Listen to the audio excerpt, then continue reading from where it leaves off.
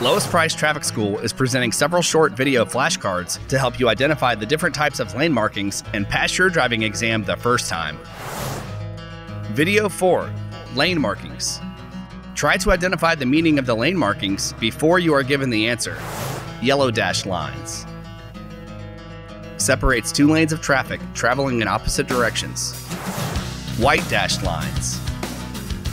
Separates two lanes of traffic traveling in the same direction. Solid line to the right of center line.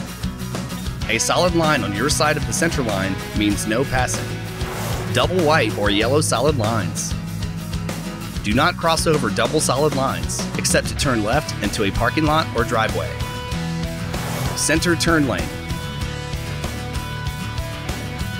Used only for traffic turning left from both directions. Passing or traveling more than 200 feet are prohibited in this lane. HOV Specialty Lane. Most often used for high occupancy vehicles with 2 or more occupants. May also be used for bus-only lanes. Reversible lanes. Travel direction of the center lane can be reversed during rush hours. Lights over the lane will designate direction of travel. Bicycle lanes.